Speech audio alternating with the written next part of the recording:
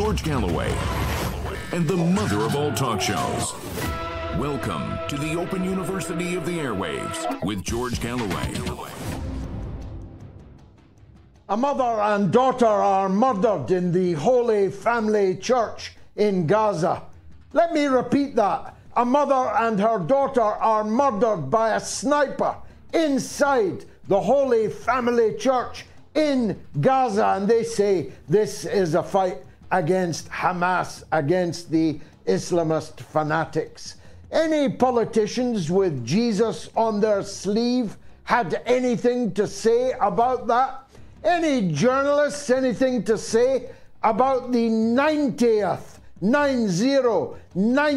journalist murdered in Gaza in 70 days? I thought not. Piers Morgan unmasked in the High Court as a liar and a venal cheat. Is it time to sack him from the airwaves? We're asking that in our potentially record-breaking poll this very evening. There's much, much more, and two of the best guests around, all coming up here on the mother of all talk shows. Fasten your seatbelts. It's going to be a bumpy night. Curious about our curriculum? Have something to say? Then call us now to join the debate on the mother of all talk shows. The only education you can get for free.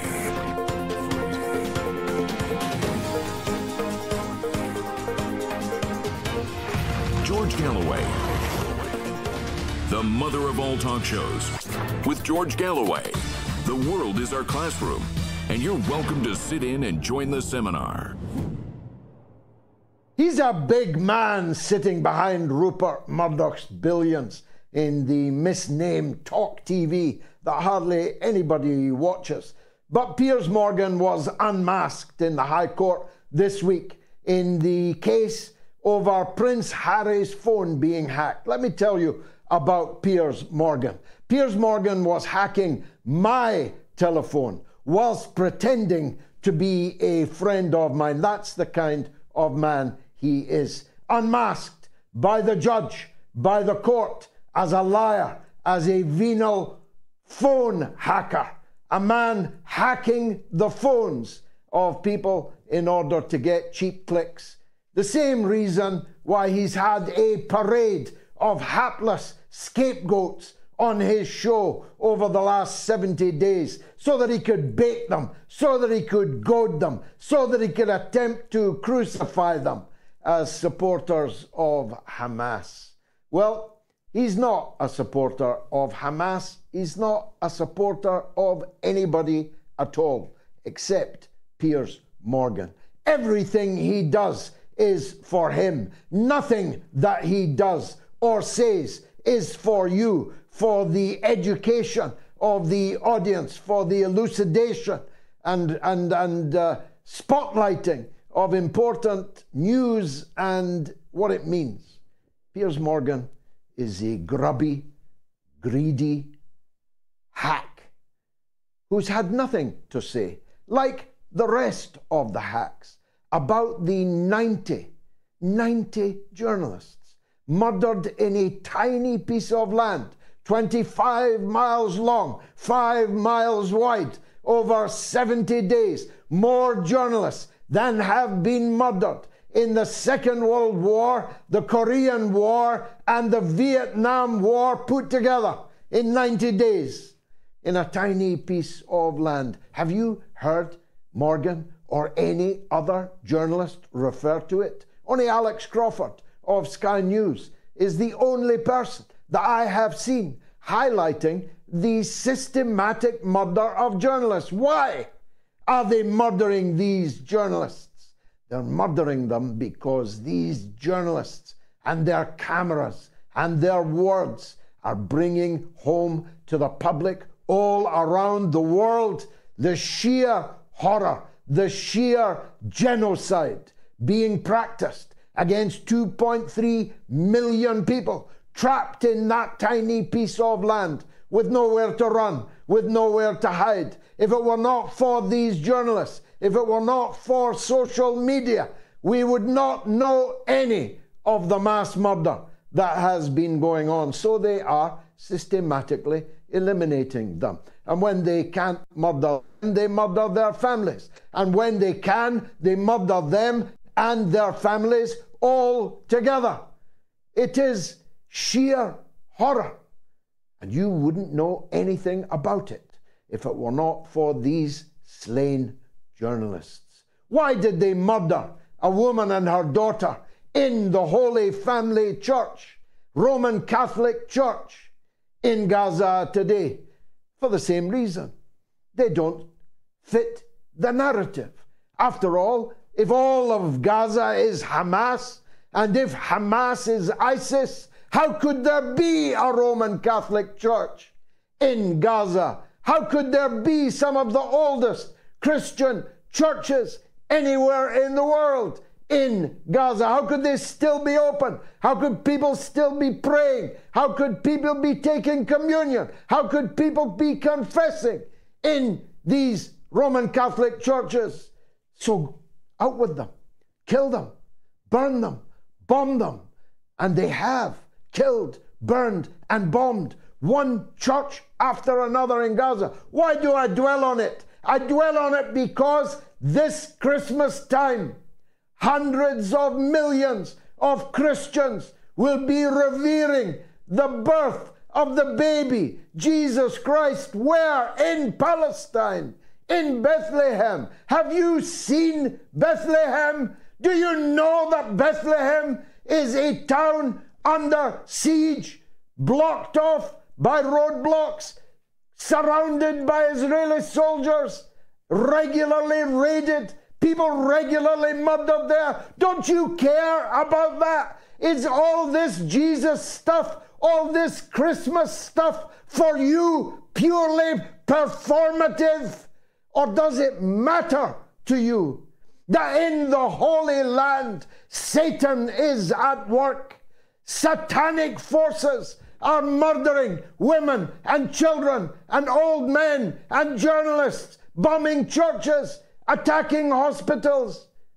In the last 24 hours, a mass grave outside the Kamal Adwan hospital in Gaza, already wrecked, already ruined, has been found. What happened there? A lot of refugees, 30, were sleeping in tents, and Israel ran them over with a bulldozer, just like they did to Rachel Corrie, the American eyewitness to their depravity, murdered in exactly the same way.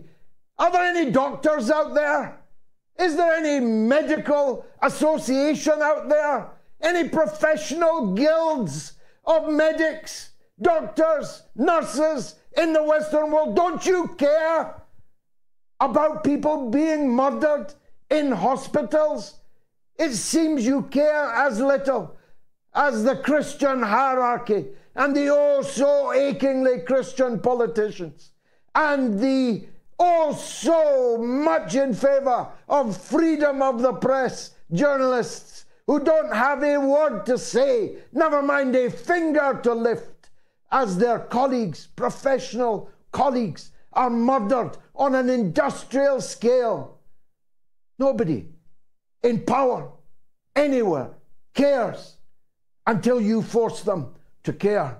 Why did bonkers Baerbock and craven, cowardly Cameron demand a ceasefire today when they've been voting against one in every forum in which it has arisen? Why did they call for a ceasefire today? Well, partly to protect themselves from legal actions already underway about their complicity in this genocide, in this mass murder, but partly also because they know that while no politician gives a toss, while no journalist or broadcaster gives a toss, while no medical guild or association gives a toss, the mass of the public care about what they are increasingly seeing on their screens, on their telephones, but seldom on their televisions themselves.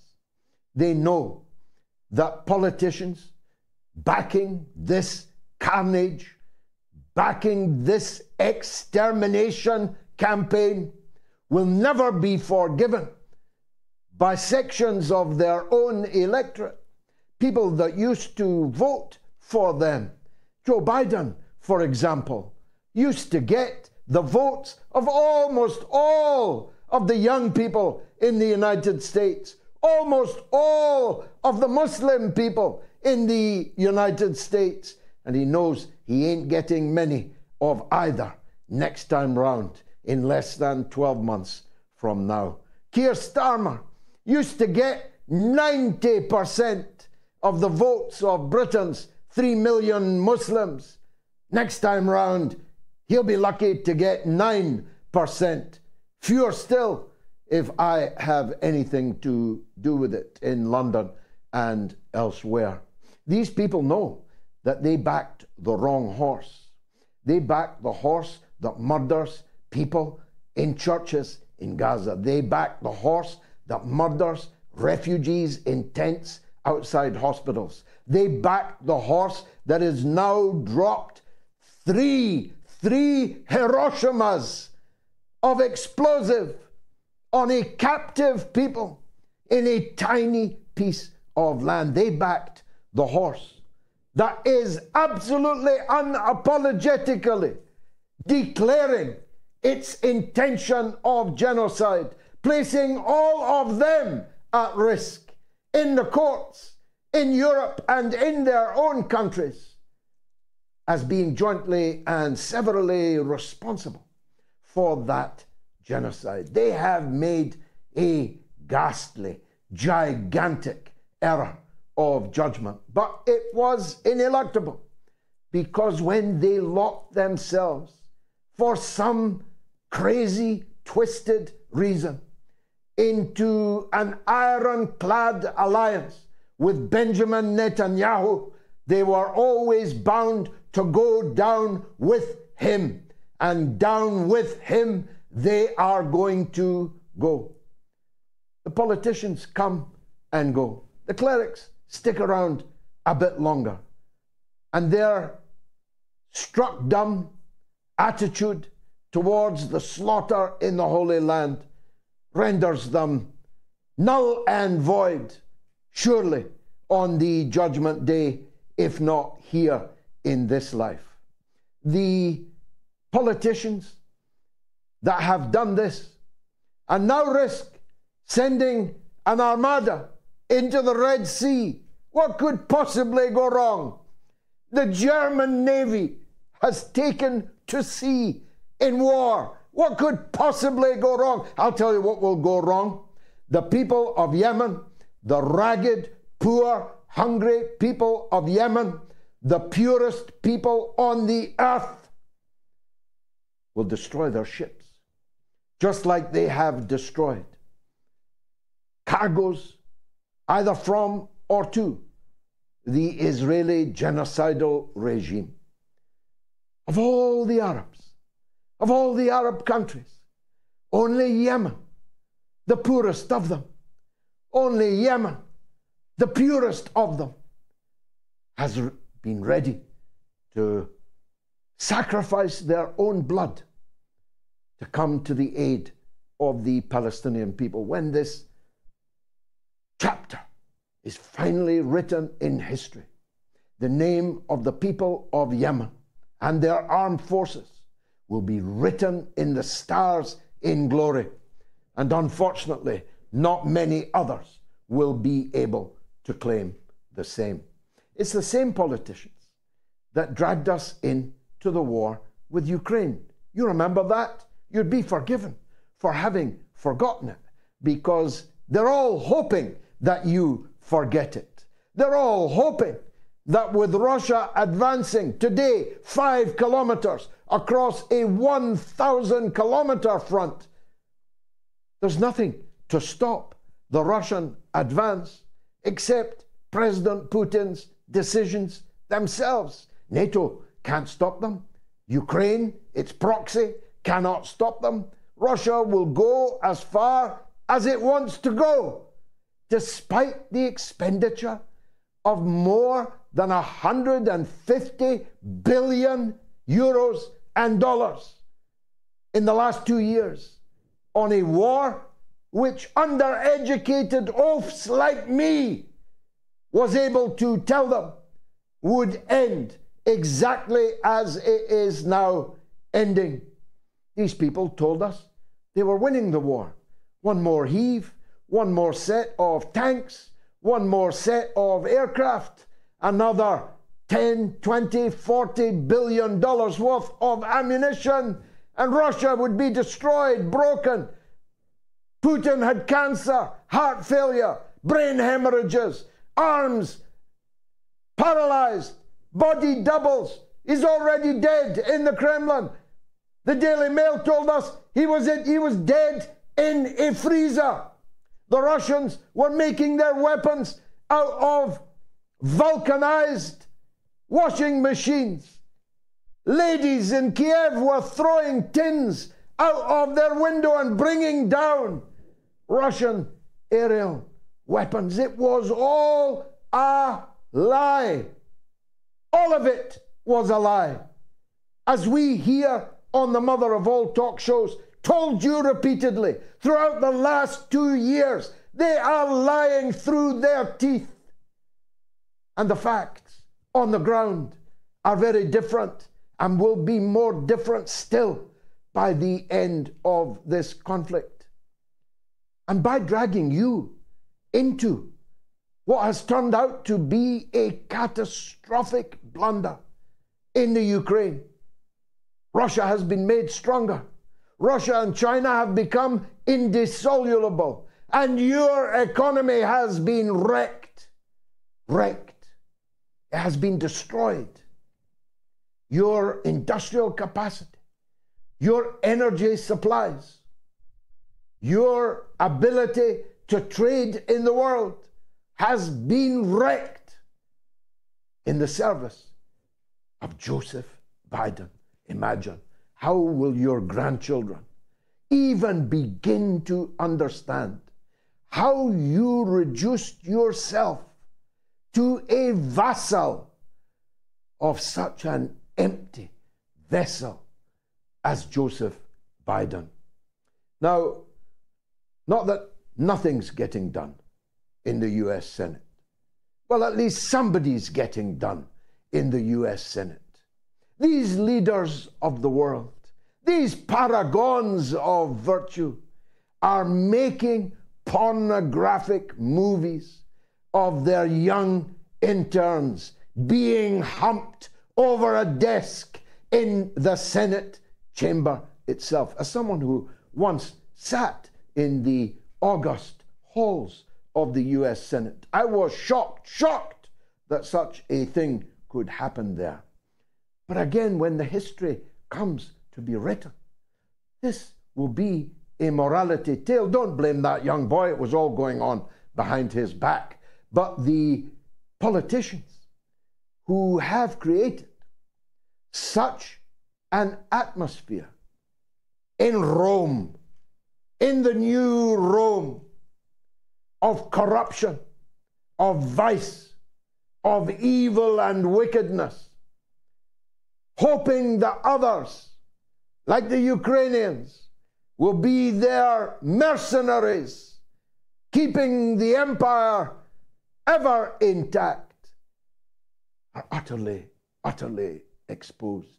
When the history of this time comes to be written, that boy bending over on the Senate desk for one of the most moralistic senators in all of the United States' history will be as emblematic as Nero fiddling while Rome burns, of those fornicating as Pompeii and its lava cascades towards them, ready to overwhelm them. At least that's what I think. You can tell me what you think. You can call me. You can send messages, because this is, after all, the global university of the airwaves. Stay tuned for the best guests and the best calls for the next 1 hour and 40 minutes.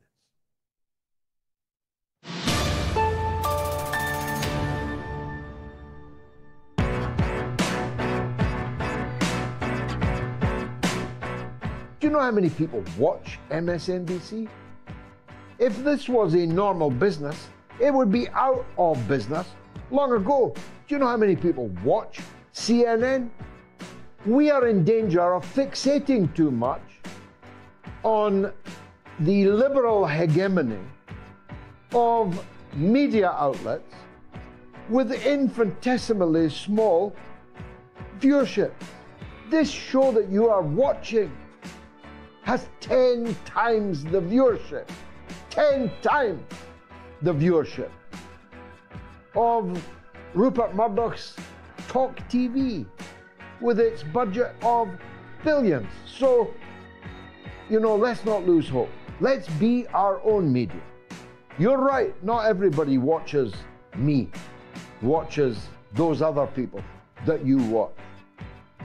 Well, it's your job, and it's everybody else's job that's watching this and agrees with me this evening. It's your job to tell as many other people as you possibly can what we are all about, how to find us, encourage them, and check up afterwards whether they took your advice, and if they didn't, encourage them all over again. Have you any idea how we would multiply if everybody watching this did that? The best part of 2 million people will watch this program over the next 7 days.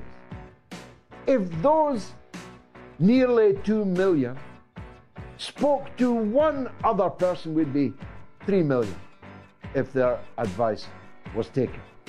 And so on and exponentially on, it is possible to go. It's in our hands. Let's do it. I can't do much more than what I'm doing. I need you, the audience, to spread the word.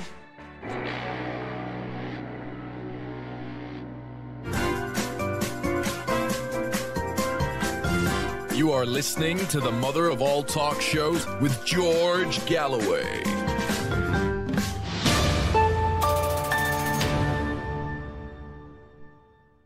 Should Piers Morgan be sacked over phone hacking lies? Answer yes or no. On my Telegram, that's t.me/George Galloway. On my Twitter, on my YouTube community poll, and on my YouTube stream. 28,000 people have voted already. Have your say, and let's have him gone. If you want to call, it's free of charge in the US and Canada. It's +1 844 944 3344. In the UK and Ireland, equally free, it's 08 081 96 5522. And if you're in the rest of the world, it's 0044 203 966 2625. This is the 300th edition of the mother of all talk shows, and we've saved one of the very best guests for that edition. Dr. Mustafa Barghouti has become a Palestinian icon, which I kind of knew when I first met him in a field in the West Bank. I don't know, 35 or more years ago, maybe nearer to 40. Dr. Mustafa, welcome back to the mother of all talk shows. I was making the point earlier that the murder of 2 parishioners of the Holy Family Church in Gaza rather confounds the narrative of Western propagandists in multiple ways, doesn't it? Sure. And what happened there is drastic. First of all, it's nice to be with you, George, again. And I wish you the best of luck in your show. And what happened in this church in Gaza is totally drastic. A mother and a daughter who were in the church were shot at by Israeli snipers and killed. 7 others were also shot and injured. And it's not the first time this church is attacked. It was bombarded before, and that took the lives of many people, about 20. So we are talking here about an Israeli behavior which knows no limits, has no limits, and for them, no human being has a value in Palestine, whether it's Muslim or Christian or anybody else. And the big question here is to the Western countries that claim to protect human rights and advocate for international law, and who are allowing Israel to commit all these crimes without any kind of accountability. 3 war crimes in parallel: a war crime of genocide, the war crime of ethnic cleansing, and the war crime of collective punishment. Up till now, by the way, the number of Palestinians killed, if we count the people under the rubble, is no less than 26,000 people, including 10,000 children. This is a shame for all these Western governments who have supported Israel, provided Israel with weapons, and who continue to reject the idea of a complete and total ceasefire immediately in Gaza. Of course, this all crystallized in the week when the Israeli army shot dead 3 people walking towards them waving a white flag, killed them in cold blood, only to discover they were escaped Israeli hostages. In other words, whoever walks towards them waving a white flag is there to be murdered in cold blood.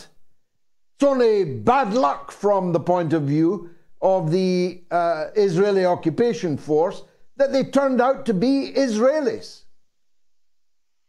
Absolutely, but the meaning of what has happened is very important.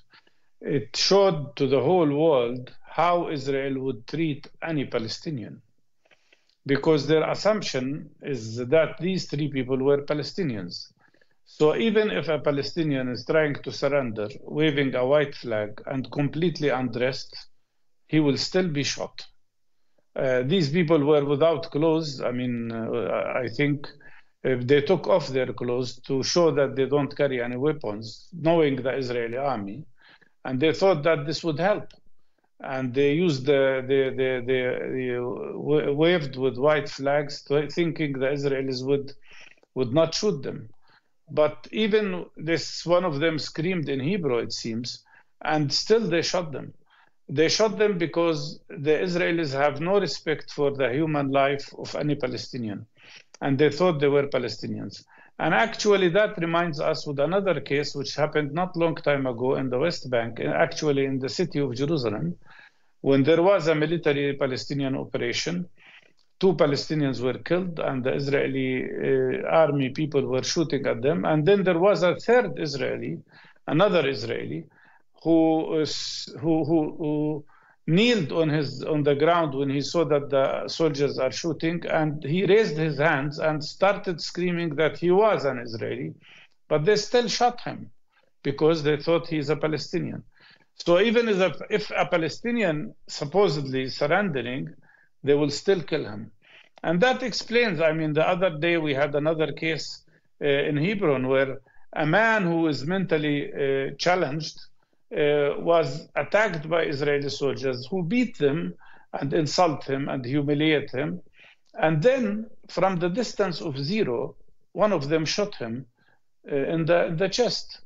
This is the kind of Israeli behavior towards Palestinians. So what happened with these Israeli soldiers only reveals the kind of attitude and rules that this army has. And then their chief of staff appears on TV and says something so silly, saying that he wishes there will be another opportunity so that the Israeli army would deal in a different way. Of course, he's thinking of another 3 Israelis who would come out from their hostages. This is, I think the Israeli behavior, the Israeli army behavior is nothing but disgusting when it comes to how much they don't respect human lives and people's lives. And by the way, George, it's important to remind everybody that they have killed already in Gaza 91 journalists, and one of them was killed yesterday or the day before yesterday, who's a Jazeera correspondent, for no reason. He was associating, he was working with a team of first aid with an ambulance, and they shot him, and they shot the other correspondent of Al Jazeera, and who was badly injured. This is the kind of behavior of these people. Now, we talked about what happened in the Holy Family Church. There was another spectacular in a mosque in the West Bank, where Hamas are not in control, and where Israelis took over the mosque. What happened next? They came into the mosque, they destroyed things, and then one of the soldiers took the microphone and started doing started saying Jewish prayer inside the Muslim site, inside the mosque, knowing that this is a kind of humiliation or insulting to the Palestinian people. Not only that happened, even when some Israeli army people tried to apologize for that and saying that the soldier will be accountable. Today, the Minister of Interior Security, Ben Gvir, the well-known fascist, declared that he's very proud of that soldier who did this thing to the mosque in Jenin. As you can see, it's a whole system. It's not just the behavior of one or another. And today, the West Bank is subjected to terrible harassment by Israeli soldiers, by Israeli policemen, and by Israeli settlers. It looks like every soldier and every settler thinks that they have a green light to shoot Palestinians or at least harass them.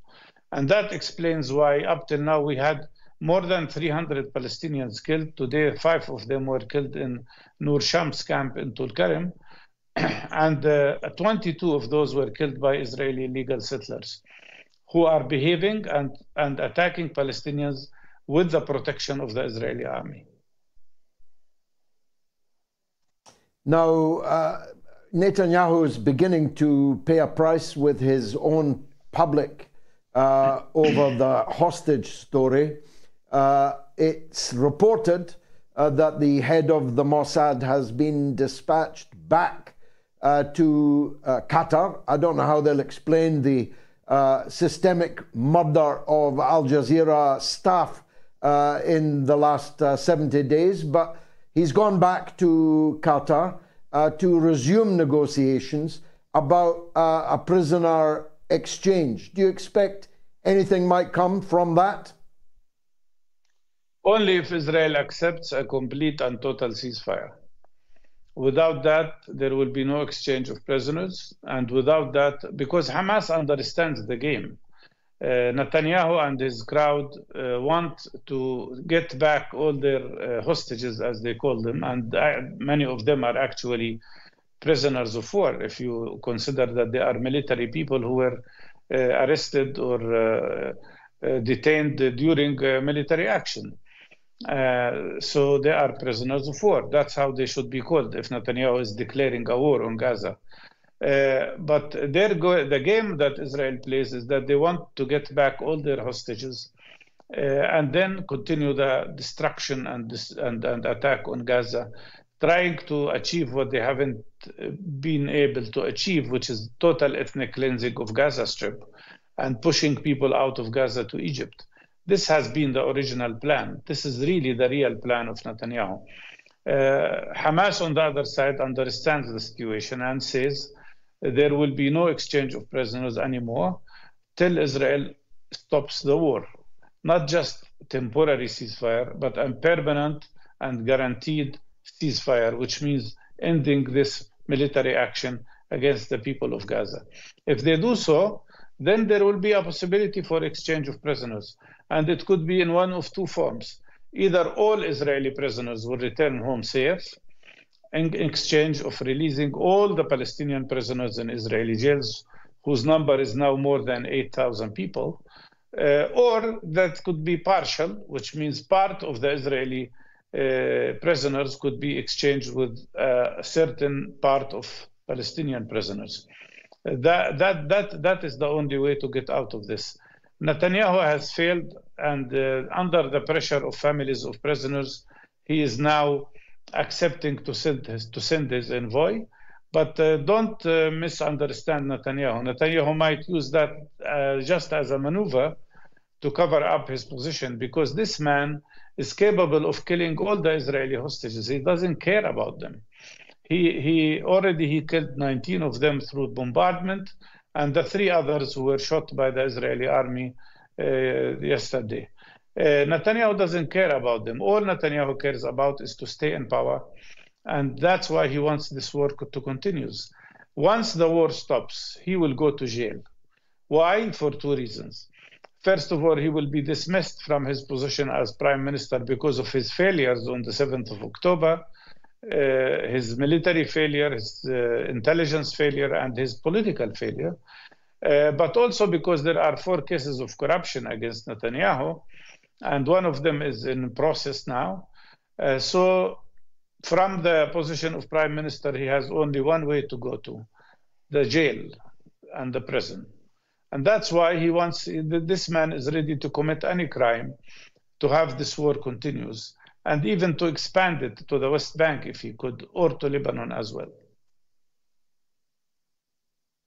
Now, in the hypothetical, your relative, my friend Marwan Barghouti, he's number 1 on the list of prisoners to be exchanged. What would be the consequences of his release? I ask you this in no wish to sow division at this critical time, but most friends of Palestine recognize that the Palestinian leadership badly needs renovation, and Marwan Barghouti would be the obvious method by which that renovation could begin. You have anything to say on that? Sure. Marwan is my friend too, and we're even not only friends, but we're also relatives, as you know. And I knew him very well, and he's a patriotic man, and he is also a man who believes, as I do, in national unity of Palestinians. So if he is released, hopefully, he will help put Fatah on the right track and hopefully liberate it from the domination of the Palestinian Authority, which has dragged Fatah into a difficult position, really. And maybe he will help in us in bridging the gaps between all Palestinian groups and create a true national unity, and also in creating a collective Palestinian leadership, national unity, national unified leadership, and a unified collective leadership, which can encounter the problems we are facing today and this huge threat to Palestinians, which is larger, in my opinion, than what happened in the Nakba in 1948. Because the real goal of this Israeli attack on Palestinians is really the liquidation of the Palestinian cause completely. So, yes, I hope he will be released. I hope also Ahmad Saadat from PFLP will be released, and all other prisoners. Some of them, like Nael Barghouti, my relative also, has been in jail for 43 years. This is the longest ever time in prison for any political prisoner. Amen. Finally, Doctor, and I'm grateful for your time. I know you have a lot on your plate. David Cameron and Anna Baerbock appear to have moved the British and German positions on a ceasefire. I don't know if you're fully across that. I'm not entirely myself. But on the headline, it looks like the British and German governments have moved. Is that significant in your view? It is very significant, of course. From supporting Israel 100% and totally, now there is a change by the foreign minister of Germany as well as the one from Britain. In the article they've written, I think, in the Sunday Times, in which they've expressed this view. But that's not enough, because I'm not sure that the Chancellor of Germany is in that position yet. I'm not sure if Sunak also is in that position yet. So we need to see a clearer statement, not only by these two foreign ministers in an article, but a clear position of both governments that they support immediate, permanent ceasefire, not just temporary ceasefire and not just humanitarian ceasefire, but a permanent end of this terrible war and this terrible aggression on the Palestinian people. We need to see that. But so far, Britain with the United States had the worst record in the United Nations, especially the veto that they've used several times. And also in the last UN and Security Council resolution, at the United Nations, Britain did not support the resolution, abstained. And the United States, of course, vetoed it. So now we need pressure on the United States as well. And I hope that we will see an official statement by both German and British governments saying that they've changed their mind, because an article is not enough. Dr. Mustafa Barghouti, thank you as always for that insight, for those words of wisdom. Dr. Barghouti from Palestine, from the West Bank. Should Piers Morgan be sacked over the phone hacking lies? Almost 29,000 people have voted. Let's get that over 30,000, because the result is overwhelming. 94%, 91%, 90%, 93%. Yes. And so what matters now is the number of those who have voted. Let me take a quick break, and then it's your calls right up to the hour. Stay tuned.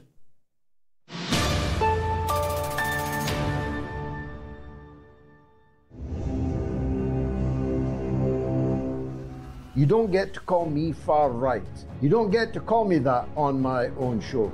A lifelong socialist, the leader of a socialist party, the Workers' Party of Britain, with an Indonesian wife, with 5 mixed-race children, with a record of fighting racism all of my life, representing more people of colour in the British Parliament than anyone in history by a country mile. You don't get to call me far right. These kind of idiotic insults tossed around by infantile leftists who think that anyone to the right of them is a fascist, is a racist. They are the cause of the crashing and burning of what used to be called the left. They are the cause of it. They have discredited leftism with their foolish, idiotic isms and ists and smears that emanate from them like a bad smell.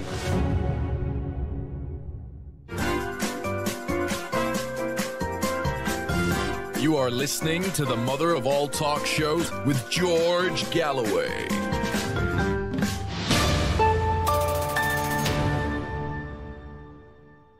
Let's hit the phone lines. Diana is in Italy on Palestine. Told you it was the global university of the airwaves. Diana, welcome.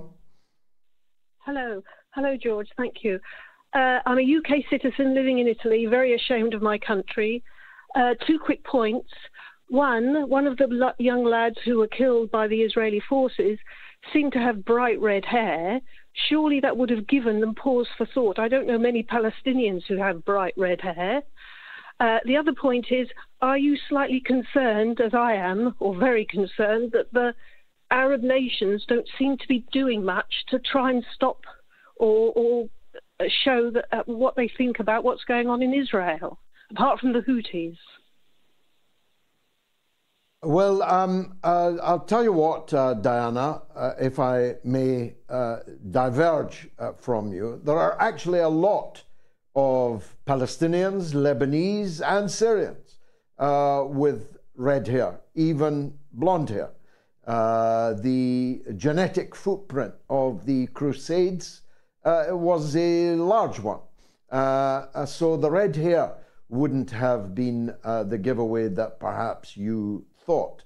But the white flag ought to have been, The fact that they were naked and obviously unarmed ought to have been a giveaway. And what's evident is that these invaders are in a murderous rampage, and that they are ready to murder anything that crosses their path, especially someone who is not armed. That's an easy kill. And they're not having much luck against those that are armed in the very same places. So I surmise that what they did out of the frenzy. There may have been drugs involved. There are always drugs involved when it comes to the Israeli armed forces. I'm sorry to say that much of their mass murder is drug-fueled. This is not the most moral army in the world, but the most immoral army in the world. This is a debauched army of people who would rather be on the beach and find themselves in the alleyways of Gaza. As to the Arab countries, I prefer to accentuate the positive. And that's why I hailed the people of Yemen. We shouldn't call them Houthis. That's what the enemy wants us to call them. This is the masses of tens of millions of Yemenis, the poorest, the purest of all the Arabs, who have done more than any other Arab country, to come to the aid of the Palestinians, and glory to them for that. Thanks for the call, Diana. Syra is in Derbyshire in England on the same subject. Go ahead, Syra. Good evening, George. I'd just like to wish you and your family a very Merry Christmas and Happy New Year.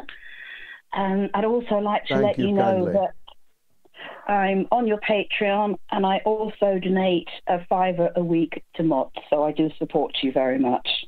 Oh, wonderful. God bless you, Syra. Thank you so much for that. Oh, you're welcome. Oh, I'd like to say that just to give the Palestinians some hope, that where I used to live in Leek in Staffordshire, there is quite a strong Palestinian group. And they did do a vigil yesterday, and I'm going to see one of the ladies, and they actually get products from Palestine. So I'm going to be buying some of that. So there's hope there. And I understand that there's quite a strong group in Nottingham, and they do demonstrations as well. And I've been giving donations, etc. And I just want the Palestinian people, especially the Palestinian people in Gaza, to know that we British people do support them. We do care about them.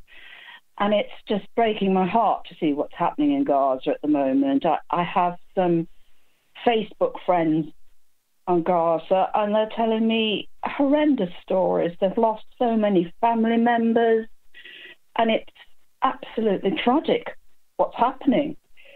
One of my Gaza Facebook friends had to go into Egypt to get his eyes treated. He couldn't get it in Gaza. And somebody I met who gave a talk a few years ago, lives in the West Bank, had to go to Jordan before he could even get home to the West Bank. And it's absolutely shocking what's happening. Yeah, we've never seen anything quite like this, Syra, and your sincerity shines through your call, through your words. I just watched before the show a short video that my own wife has made, referencing our own children, and actually it made me cry with the power of what she said. And I think that all of us are feeling the same way. There you are in Derbyshire, in Nottingham. There was a march yesterday in Little Burton-on-Trent. They asked me to speak at it. I couldn't because I'm very far away from England right now. But there it is. That's Burton-on-Trent. So all over this country, and all over almost every country, the people have voted with their feet. That's why David Cameron has shifted the British government's position, because they can feel the strength of the anger and the broken hearts all over our country and other countries too. Sarah, thank you, pardon me, very much for that. 29,000 people have now voted. Should Piers Morgan be sacked over phone hacking lies? Get your vote in. Let's get that over 30,000. Here's an email from Lamsky Garbett. George, your anger pierces my soul. The political elite of the West are indeed satanic, greedy, black-hearted, self-serving, profit-obsessed murderers. There is no cheer. It is devoid of consumerism. Where are the peacemakers? God help Palestine. God bless you, Lamsky, for that. Let's go to Dunstable in England, where Susie wants to talk about Israel-Palestine. Go ahead, Susie. Oh, hello, George. Thank you so much for being you and for being the leading light. Thank you. I have two questions. One is, when is this bombing going to end? Which I suppose no one's going to know. But then when I was thinking this question, I follow on Telegram another company, organisation called Not on the Beeb.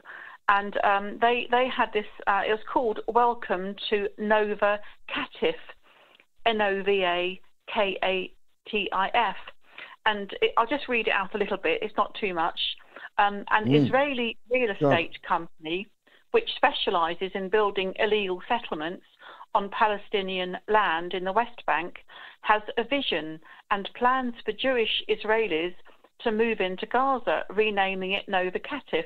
I can go on, and I have sent an email to you. Is this true? Are they just going to bomb and completely raze it to the ground and build new... You say, is it true? It's certainly true that they would like to do that, but I don't believe that they will be able to do that. The Palestinian resistance in Gaza is undefeated. In fact, an American general just said today, in a very convoluted way of saying this is all greatly disproportionate, that the number of Hamas fighters killed by Israel is of a very, and I'm quoting him, moderate level. Moderate to low level, he said.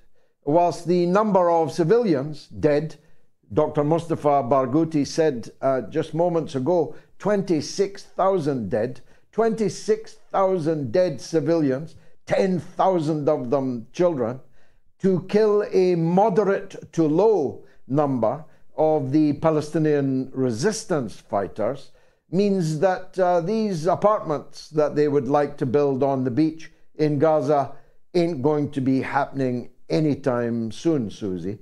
That sounds like an interesting site, Not the Beeb. I must look it up, not on the Beeb. I must look it up myself. Thank you, Susie, for a lovely call. Not on the BBC. Simon, a legend, is in Florida, a professorial brilliance every single week here on the Mother of All Talk Shows. Simon, thank you for joining us again. What have you got to report? Good evening, Mr. Galloway, and greetings to your worldwide audience. It is my distinct pleasure to be with you on your 300th show, and I'd like to take the opportunity to point out this is my 30th time with you, so we seem to be in some degree of synchronicity. But, synchronicity, I would like... Yes. Yes. On Friday, there was the first trilateral commission, not that of infamy, but indeed a new trilateral commission, this one involving the nations of the People's Republic of China, Iran, and Saudi Arabia, once again in Beijing. And they were attended, both of those Middle Eastern nations, by significant delegations of technical representatives in order that they could work further on restoring the operation of the agreements that they had renewed, having been delayed for many, many years. And what was interesting here is, despite the fact that these were only deputy foreign ministers because their other bosses had respective duties obviously relating to troubles in the region, Mr. Wang Yi, the Chinese foreign minister and indeed director of foreign affairs for Chinese Politburo member, was overseeing the proceedings once again. And the Chinese issued a 3-point statement, one very much welcoming the continued cooperation between the Saudis and the Iranians, two, explaining how that cooperation was going to be expanded to many more new areas, not only of politics, but of business and culture as well. But also making the point that China fully supported them and indeed pushed them to have the Islamic world cooperate more and in a much stronger manner to push back against the Israelis, explaining that China would continue to be involved in the region and obviously restating their wishes for a two-state solution. Now, this immediately transfers over to what is going to be occurring tomorrow at the United Nations, where we have learned today that the United Arab Emirates have proposed a further draft resolution, and this time in the form of a booklet as opposed to a page. So it's not only just talking about immediate humanitarian ceasefire, but also the future governance of Palestine and the need to get in aid through all of the crossings and by air and by sea, which would be quite a change, but also many, many other aspects, such as setting up a monitoring force with an annual remit, and very much pushing the Secretary General to work much harder and much faster on the implementation of Resolution 2712, which is also about Gaza, in such that he has to report to them what he is doing within 5 days, and then report to the Security Council going forward every 30 days. So this is quite a sea change, and it seems to be the first step on the process that you and I had discussed previously, whereby the Israelis and the Americans are essentially being given yet another chance to fail. And if we see an American veto of this, it will be the 6th time since October the 7th and the 36th time since 1970. But we shouldn't forget that today there are constitutional referendums in Chad, which is part of the Sahel, in Chile, which is their second attempt at passing a new resolution on a constitution, and also the general election in Serbia, which may determine peace in the Balkans. And whilst you will obviously be at some point taking some form of break for Christmas, I'll be continuing to cover these on Weaponized News. So that's the update so far, and I'm certainly looking forward to listening to your next guest as well. Thank you very much indeed, Simon in Florida, always a font of knowledge. Last call before the break. Joe is in Grenada and wants to talk about disinformation. Let's hear from Joe. Go ahead, Joe. Oh, George, I have to say it is such an honor and a pleasure to be talking with you. And I've been an admirer of yours. I'm an American expat, and I'm old enough to remember when you did give that amazing testimony before Congress regarding the Iraq War, and I was just blown away by that. So, but the reason I'm calling is that I am deeply troubled. I have family back in the U.S. They're very highly educated. They're, professional managerial class, let's say, super smart people, and yet they are so benighted when it comes to issues such as, for example, Ukraine.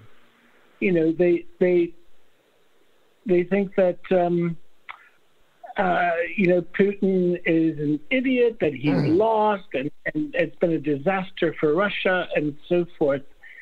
And I mean, how can we combat this complete and utter, disinformation war? Because these are very intelligent people, and yet they seem to be living in a parallel universe. Yes, of course, is dismaying, and Joe, and I'm deeply grateful for your kind words, and wishing I was with you in Grenada right now. In another lifetime, I was deeply involved with the New Jewel movement, with the late and great Maurice Bishop in Grenada. I remember the day that Ronald Reagan invaded it, a Commonwealth country, without so much as a by your leave from Margaret Thatcher, who was none too pleased about it. But of course, it's dismaying when people who should know better, and we must hope and work so that they do know better, behave like sheep, rounded up by the proverbial media sheepdogs onto the last journey to the slaughterhouse. It is truly mind-boggling when one comes across an educated person, otherwise well versed in what's happening, but with blind spots on the great strategic questions of our age.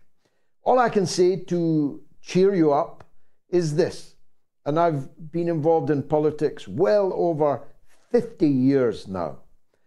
There has never been a time where more people knew the truth than there is this day at this time in history. It's still not enough. Last week, 1.8 million people watched all or part of the mother of all talk shows. Look at it this way. If every one of those brought one other listener, think of the beginnings of an exponential rise in audience and in the spreading of the truth, of the other side of the story that would represent. So if I'm going to ask for a Christmas present from all of you, it is this, that every one of you resolves that in January you will bring one other person into our audience of this global university of the airwaves. Other than that, Joe, all we can do is keep on keeping on, as the great Bob Dylan once said. I've overshot the hour. I'm taking a quick break, and then we're back with the one and only Bryce Greene, writer and commentator extraordinaire. You don't want to miss him, I promise you. Stay tuned.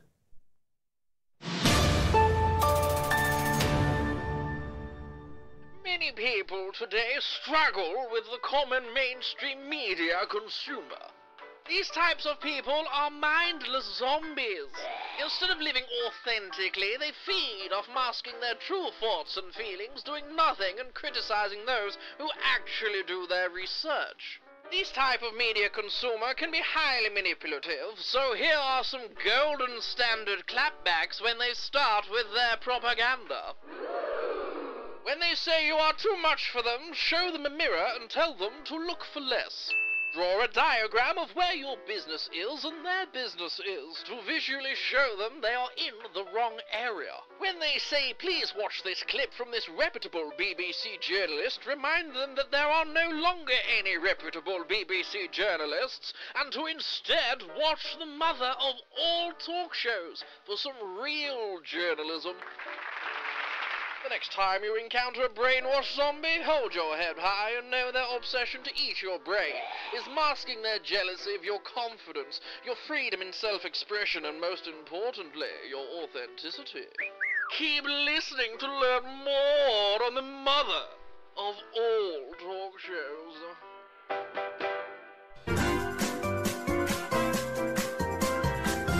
You are listening to the mother of all talk shows with George Galloway.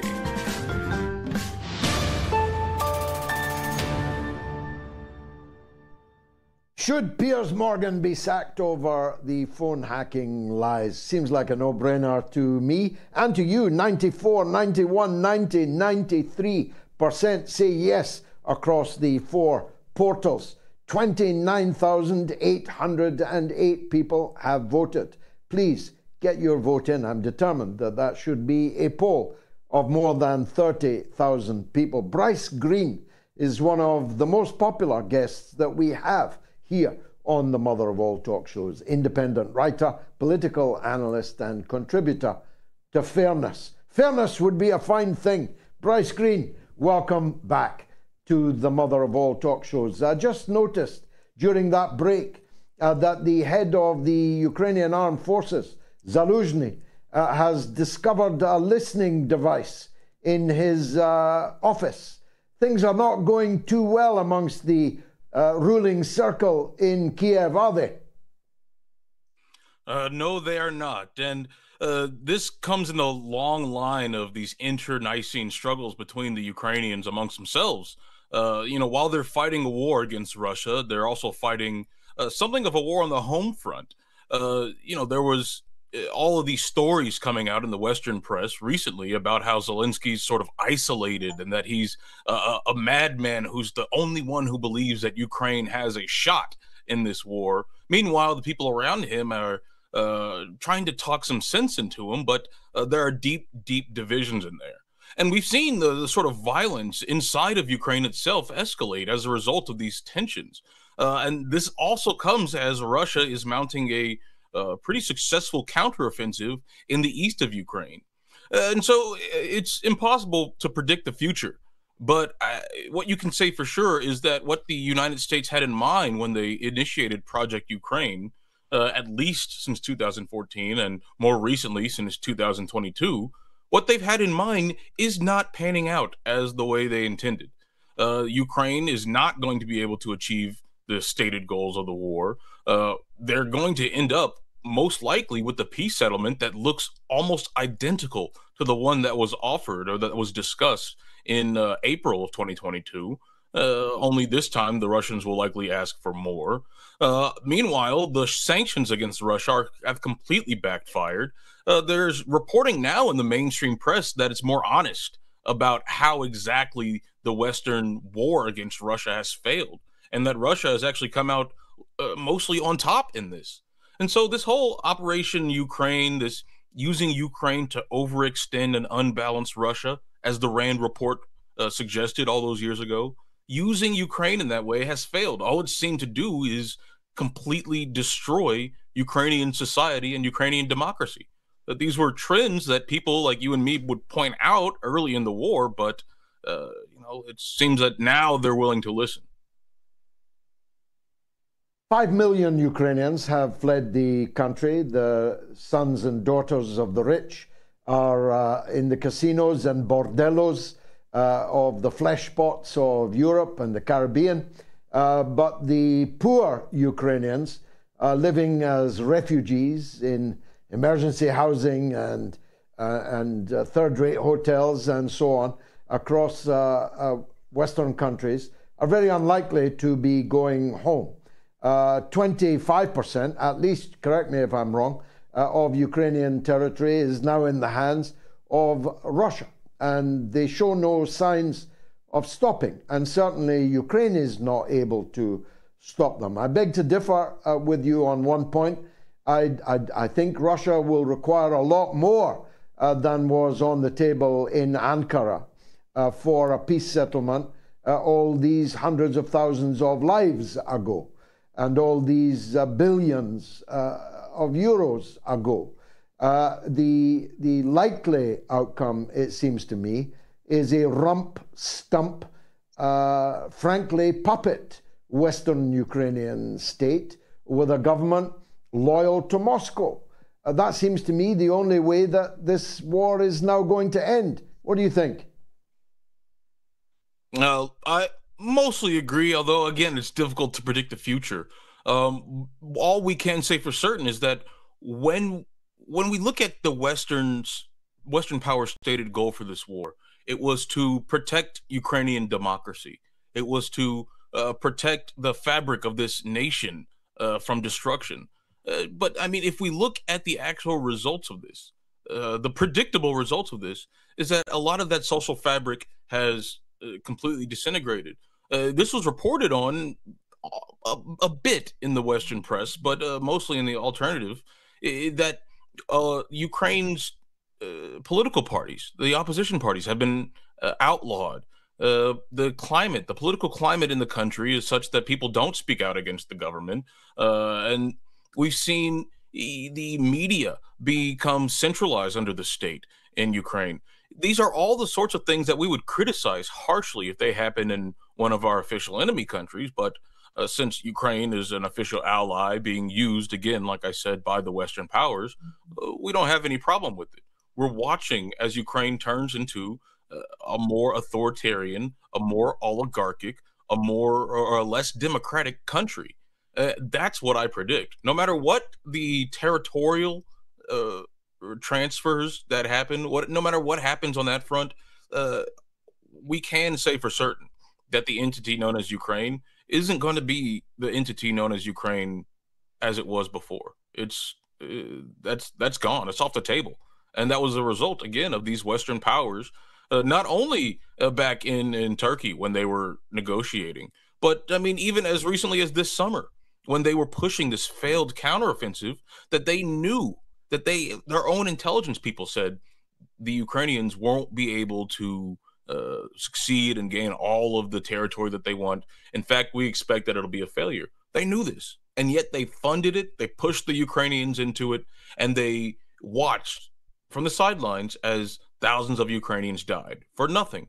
Now, imagine if you're a Ukrainian coming back from war, you take the time to look at these media reports, how your government hung you out to dry, how the Americans helped them do it, and how they didn't value your life. You have to come back and integrate into that society again.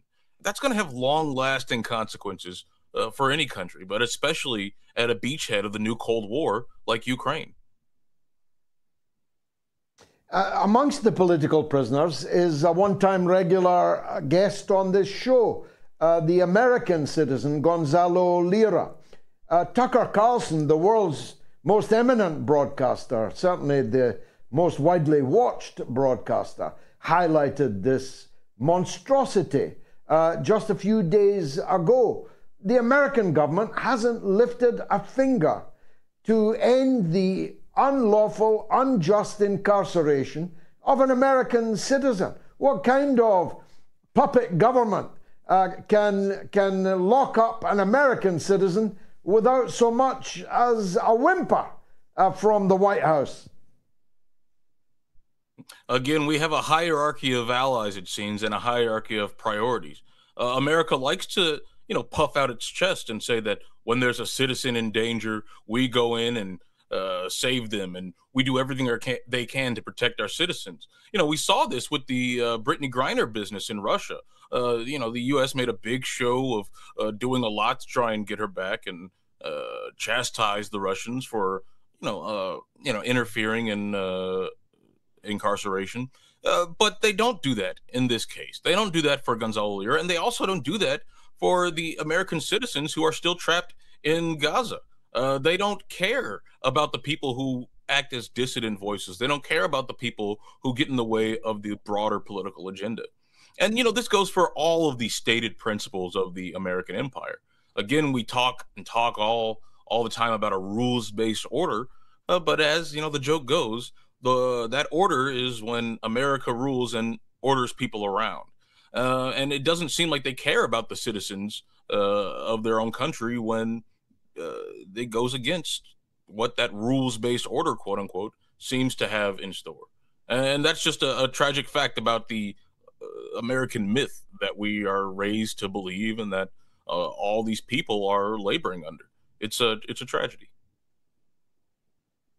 As George Carlin said, the American dream, you have to be asleep to believe it. You mentioned Gaza, Bryce. Let me turn to that if I may.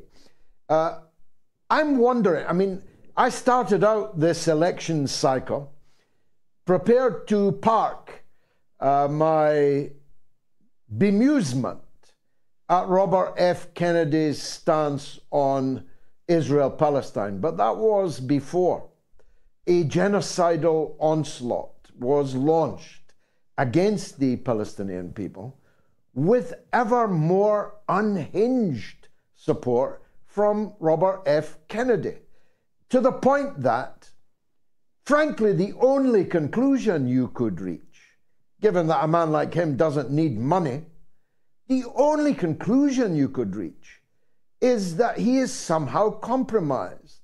He is saying things like the Palestinians are the most pampered people on earth. He said that on screen just 48 hours ago.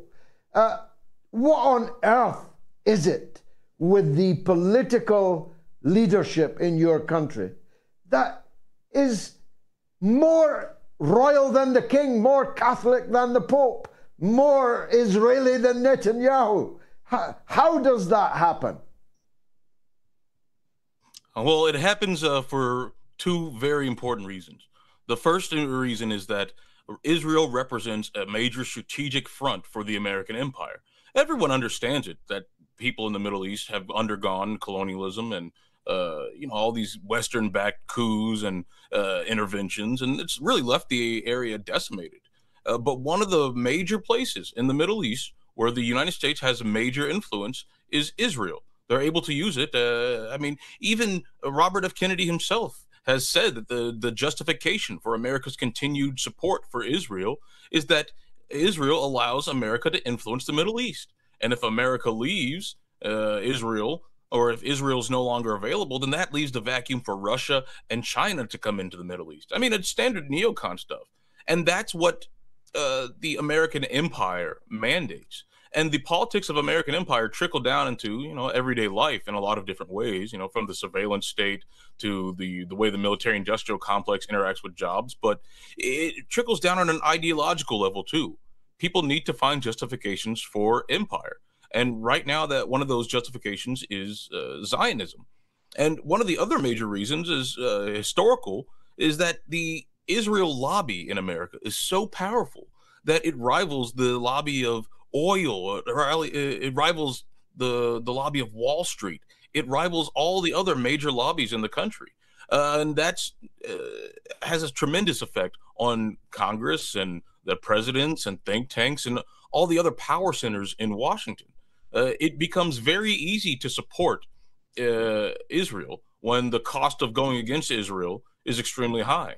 And the Israel lobby is able to make that cost extremely high. Now, the case of Robert F. Kennedy Jr. is interesting because he has billed himself largely as an outsider of the American political system, a maverick who's willing to speak truth to power, and that's how he's campaigned, that's how he's built himself. But at a crucial moment in the American empire, at a crucial moment when 20,000 people are being massacred, when Israel is talking about not discriminating between civilians and militants, when Israel has said that they want to thin out the population of Gaza, that they're fighting human animals, Robert F. Kennedy has decided to go along with what the establishment says. His positions are virtually identical to Joe Biden, virtually identical to Donald Trump. In fact, you could even say that Joe Biden is more moderate on Israel than RFK Jr., given that you actually have heard Biden say that the Israel's bombing is indiscriminate. That doesn't change the fact that he wants to continue supporting it. And I'm sure that there are a lot of international tribunals who will be very interested in that quote later.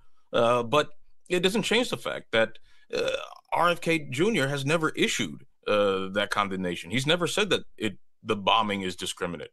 And so you have to wonder why. There are all sorts of, reasons that his campaign is influenced by the Israel lobby. That's just one of the truisms of American politics.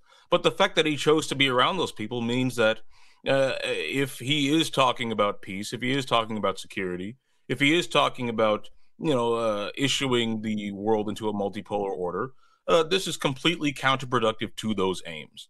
You cannot have a multipolar world order while you're supporting the genocide of Palestinians.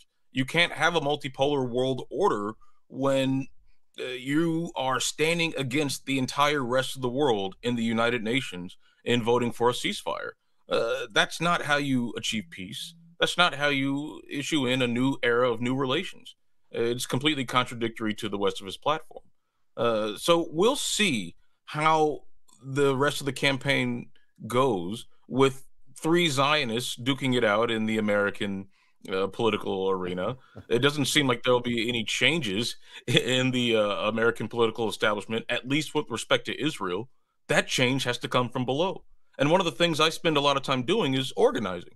And I encourage that your listeners, if you're not organized already, start organizing. There's only one way that you're going to change the way that America behaves towards Israel. And you're going to have to force it. You're going to have to get together with like-minded people, find things that you can do in your community, get together, build coalitions, and do it. That's the only way. Watching alternative media is important. George is very important, but it's not enough. We have to get out there. We have to get out onto the streets. And beyond the streets, we got to get out there into the meetings, into the organizations, into the institutions that will allow us to combat the Zionist political machine. Well said. At least something's getting done in the U.S. Senate, Bryce.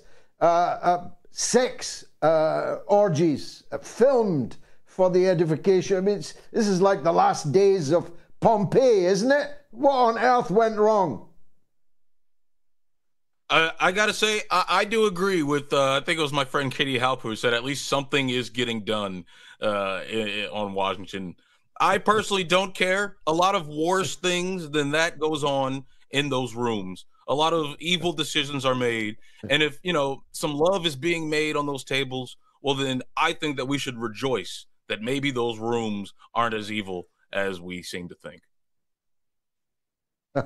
Jolly liberal of you. Bryce Greene, thank you very much indeed for joining us on the mother of all talk shows. Should Piers Morgan be sacked over phone hacking lies? 30,235 people have voted, and the result is overwhelmingly a yes. Let's take a short break, then it's your calls, but I get to see my good wife, Gayatri. She's coming up next. Stay tuned.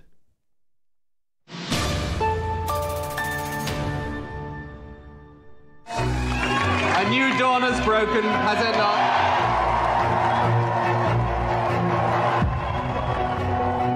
He had that Clinton thing. His eyes were round and big and smiley, and he was very charming. He became this incredible pop idol kind of prime minister. I think most people who have dealt with me think I'm a pretty straight sort of guy, and I am. New Labour was backed by the most powerful media interests because they realised he was representing them. He was caught red-handed trading policy in return for hard cash from a businessman. America has no truer friend than Great Britain. Both Bush as well as Tony Blair are now wanting to plunge the world into a Holocaust. JP Morgan paid him off for the Iraq war. The man is a war criminal. Is Tony Blair a war criminal? In my opinion, yes. Most definitely. The pursuit of money has become the dominant theme in your life. All these relationships are, in most people's estimation, corrupt relationships. No previous Labour Prime Minister has behaved in this shameful, money-grubbing way. How do you sleep at night? It's that. It's as a person.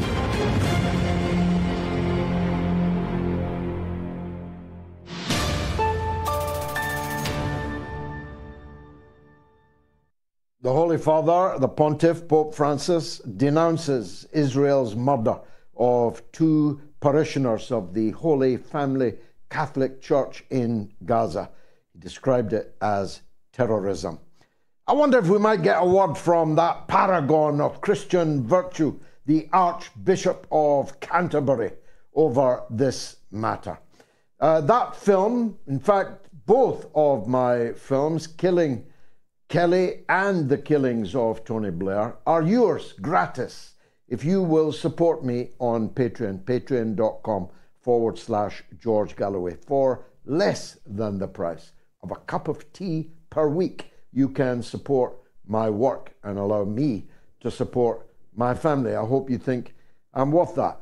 And if you do and you can, please sponsor me on Patreon. Less than the price of a cup of tea. Let's take a call from Rhode Island on Ukraine from Zoya. Zoya, welcome to the show. What would you like to say? Hi, Mr. Galloway. Well, I just had a couple of historical notes that I've been thinking about since Russia went into Ukraine. And the first one that I don't think Westerners, particularly Americans, don't quite grasp is what happens to the countries or people who back essentially Russophobic Ukrainians. The first example being Sviatopolk, when he fought Yaroslav the Wise. He fled to the Polish king who backed him, and that dynasty fell rather shortly thereafter. Mazeppa, who turned on Peter the Great to fight with the Swedes. The Swedes lost their power. He fled to Poland. Shortly after that, Poland was partitioned. And then Kietlura, who was more Bolshevik-phobic, but still kind of Russophobic. He was a Ukrainian nationalist, at least. He fled to Poland, and that independent Poland didn't last more than 20 years. So that was kind of one of those, if history doesn't repeat but rhymes, how's that going to work out for us now? Second historical note was, especially with what's going on in Gaza as well, is nobody seems to investigate why it was we have these genocidal ethno-nationalisms from Hitler, Bandera, and Herzl. And all three of those people were born in pre-World War I Austro-Hungary. What is it about Austro-Hungary and 19th century Austro-Hungary that still has a hold on us? It's a very, very good question. Beyond, I suspect, the parameters of tonight's show, but one worth exploring. As someone once joked, the Austro-Hungary War, who won? The Holy Roman Empire, neither Holy Roman nor an empire. What was the answer to the Schleswig-Holstein question? All of these big shadows that were cast from that era, from that area, are well worth exploring, but probably not on this busy night. The point you make, though, Zoya, was exemplified in President Putin's statement reported today. He said that Finland never had any problem with Russia. None. Until now, that it has joined NATO. And NATO will wish to place its weaponry, including its missiles, including its nuclear missiles, literally a river away from St. Petersburg. And so Putin has today re-established, and listen to this word, this name, Putin has re-established the Leningrad District Military Committee, meaning that a new military center will be established called Leningrad, just across the river from Finland. Be careful what you wish for, you NATO fools. Zoya, thanks for that call. Comments tonight on Piers Morgan. Uzi 1mm says, how has Piers Morgan even kept his job so long anyway? He's a complete bell end and nobody likes him. Same goes for Richard Madeley, the shoplifter. Convex Fungus says, send Piers to Gaza in his underwear, holding a white flag. And Mike Lee says, Piers Morgan should be arrested and questioned. As well, he might be. Shug the Whoopie Doug, 1888, that means that Shug's a Celtic supporter. Morgan has no credibility whatsoever. And Juma says, agreed, send Piers to Gaza. Let him see what his beloved Israel does. Jeff is on the line in Michigan on JFK, or maybe RFK, or maybe both. Jeff, welcome. What would you like to say? We have to get out onto the streets, and beyond the streets, we got to get up there into the meetings, into the organizations, into the institutions that will allow us to combat Jeff, you need to switch off the show before you can participate in it. Email from Enrique. I think the Gaza Strip should be called the Gaza Ghetto.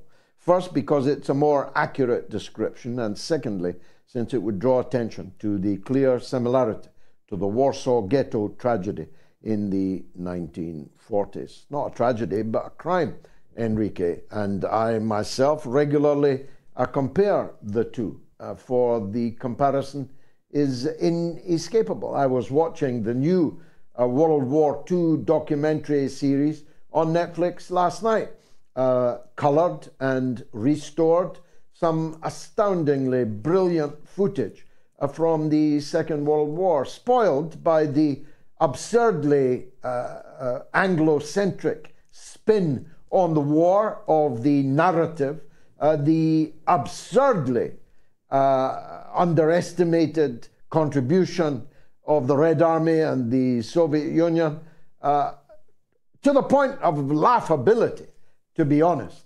I mean, the Red Army liberated almost all of the death camps, but the only liberation of death camps in the documentary are the very few that were liberated by the United States. Anyone arriving from Mars, or any young person who doesn't know better, would conclude from the new Netflix series that Britain and the United States won the war. There's no hint of the 26 million dead Russians that actually won the Second World War. Terence is in Norwich, wants to talk about the New World Order. Go ahead, Terence. Good evening, Mr. Galloway. I hope you and yours are well. I've been listening to a number of comments tonight, and one of my favourites over the last couple of years have been trying to expose the brutality in Yemen. And I like what was said earlier about the people of Yemen. It's not about what faith you are. They are resolutely for fairness. They've been starved, they've been bombed, they've been tried to be culled by Britain, France, Saudi Arabia and America. This has to change. This dog will not lie down, and they're carrying the truth. My point is, where do you see the so-called United Nations? I think there should be a simple vote. The majority rules. Ceasefire, majority, it's called. I'd like your opinion, Mr. Galloway, please. Well, of course, the central dilemma, Terence, and I'll come back to Yemen in a minute, is that you can only change the rules of the United Nations if nobody vetoes that change to the rules. And as any change to the rules will lessen the power of those with a veto, any change is null and void. It's dead in the water. My own view is that the United Nations is defunct. I know that good friends of mine like Mark Seddon will find it very painful to hear me say that. There are people, very good people, who still have some faith in the United Nations, but I think an organization in which a huge number, the largest ever number, a three-figure number of United Nations officials have been murdered in 70 days in a war launched by a member of the United Nations. And yet the United Nations can do nothing about it, isn't any kind of organization. An organization has to have some sanction against those who murder its employees. Imagine being in a golf club and a group of members were going around murdering the officials of the golf club, but the golf club can do nothing about it. It is obscene. I think it's a busted flush.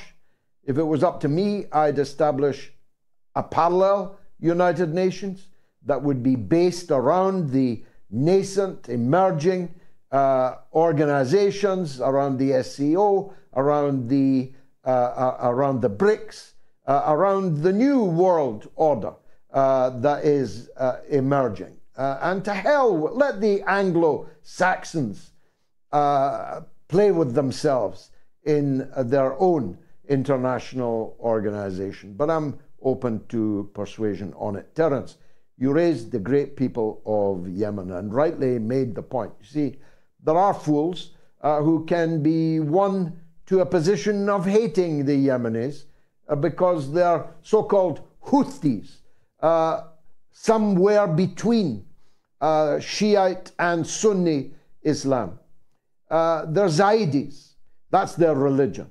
It is a trend within Islam.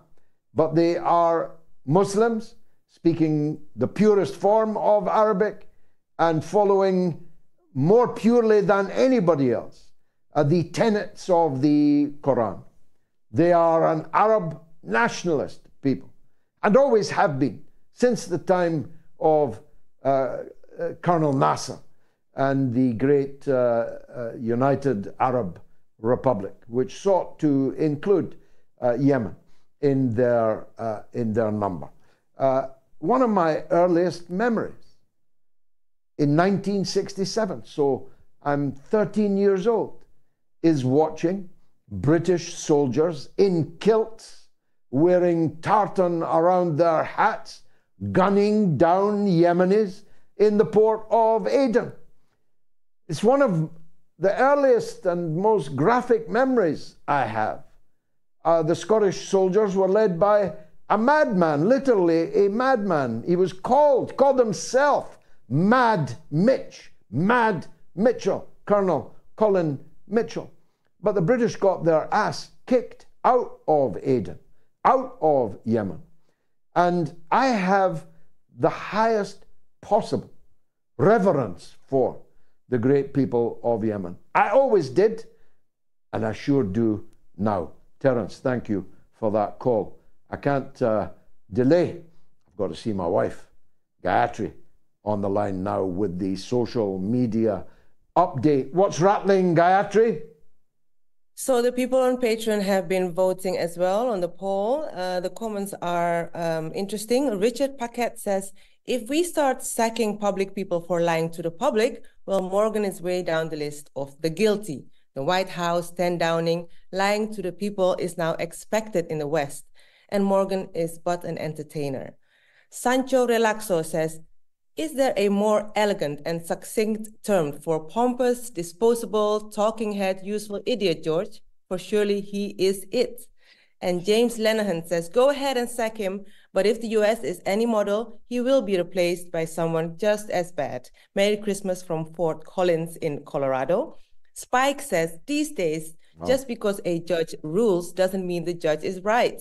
I don't really like Pierce, but he has some pretty good interviews with interesting people, so I say no.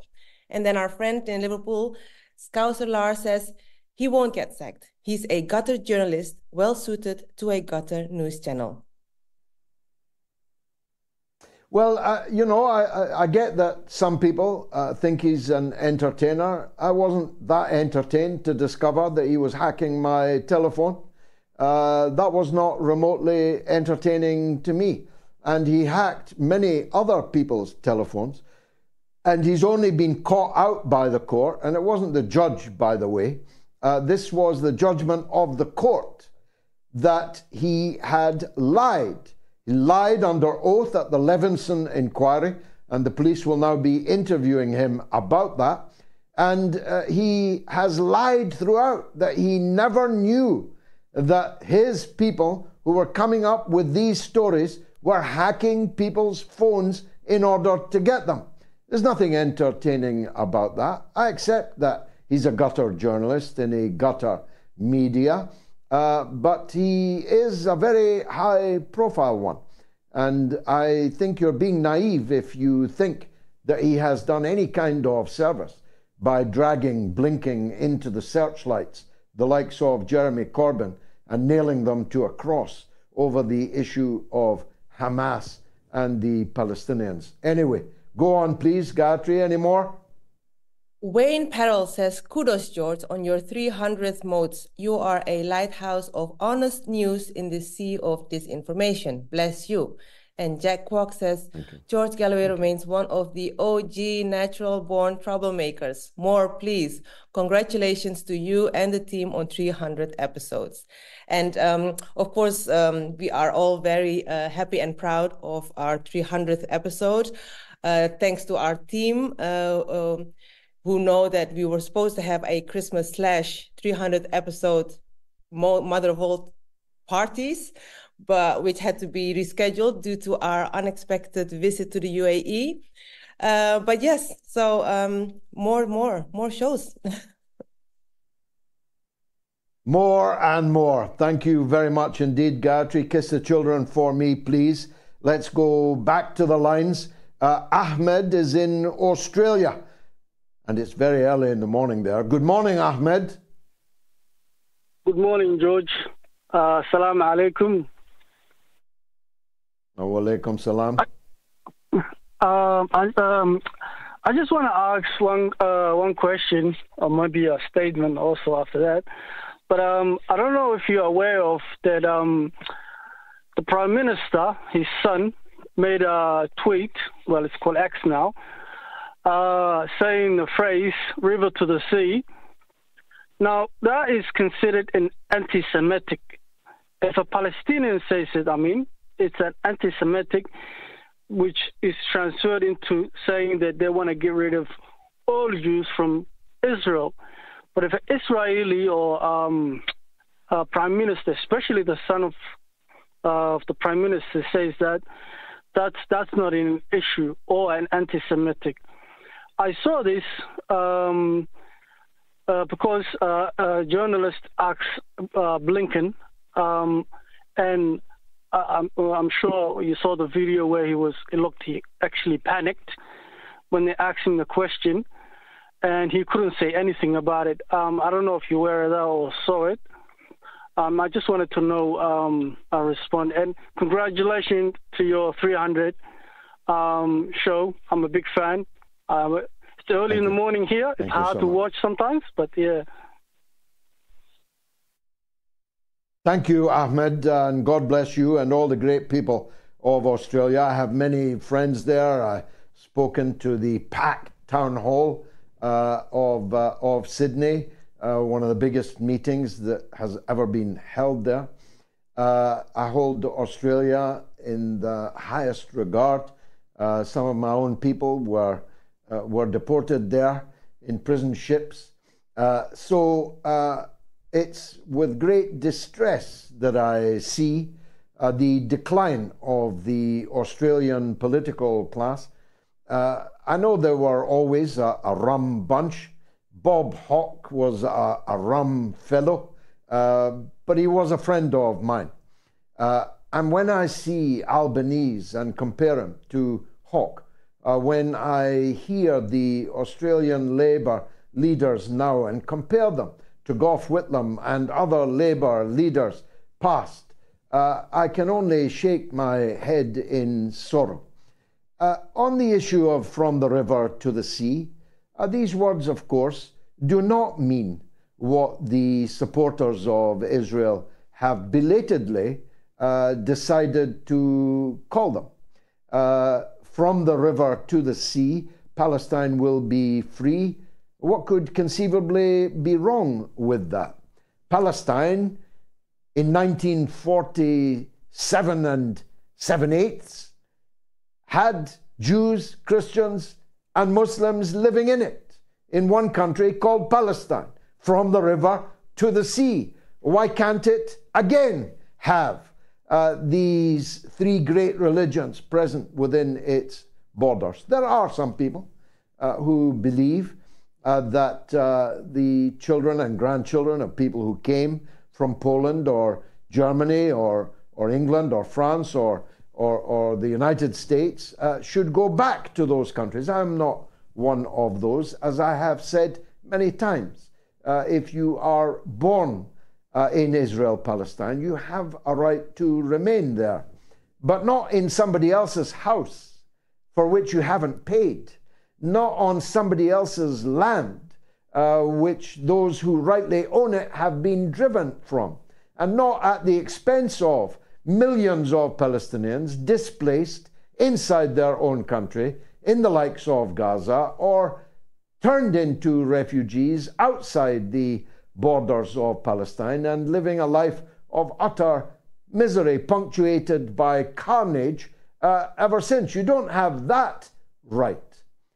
But as you correctly said, the corollary is actually point number one in Netanyahu's party program. Point number one, those very words. From the river to the sea, there will be only Israeli sovereignty. That is point one in the Israeli ruling party's political program. So they're allowed to say there will be no Palestinian state, but Palestinians are not allowed to say that we should have one democratic state where the people of all religions and none can live as equal citizens. What nonsense is this? But I make an overarching point. Some of you won't like it. This bollocks of calling everybody and anything anti-Semitic has completely bankrupted the term. On the principle that if everybody's first class, nobody's first class. If everybody is an anti-Semite, nobody is an anti-Semite. How can we tell the difference? If you're going to call Nelson Mandela an anti-Semite, how can we take seriously anything that you say? Even if it might be true. In many cases, there are anti-Semites. I regularly block them on my Twitter feed. There are people who are consumed by anti-Jewish hate, conspiracy theorists and all. There are such people. They exist. Former friends of mine, I'm sorry to say very much former friends of mine, the Goldsmith brothers, they told me about an anti-Semitic incident in a pub upstairs at a function that they personally were caught up in. So I'm in no doubt that anti-Semites exist.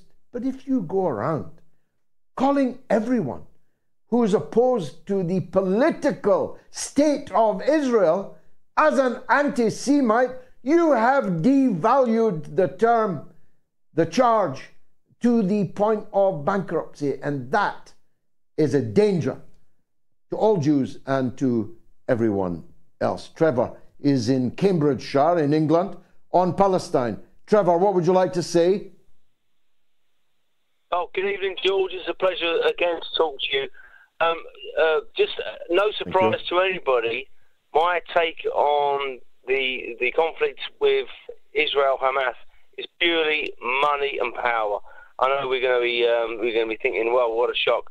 But what we're going to be hearing in the news going forward is lots of talk about the Red Sea, lots of talk about the Bab el-Mandeb Strait, which is the entrance to the Red Sea, which is where Yemen is. And this is why we've got this a lot of talk at the moment about the Yemen terrorists, rather. And obviously, this 19th of November, we had the very professionally filmed hijack of the tank, the ship Galaxy Leader.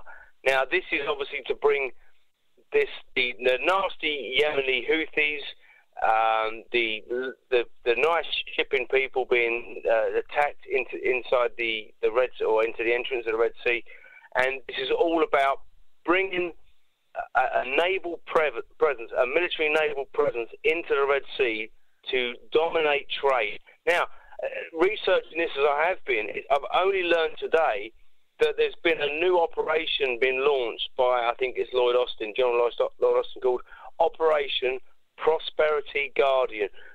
Now, prosperity and guardian, clearly, that it's the guardian of the prosperity of the shipping lane in the Bab el-Mandeb Strait into the Red Sea and through the Suez Canal. Now, the Suez Canal is obviously controlled by the Egyptians, and they earn $7 billion end of fiscal year 22 and $9.4 billion in the end of fiscal year 2023.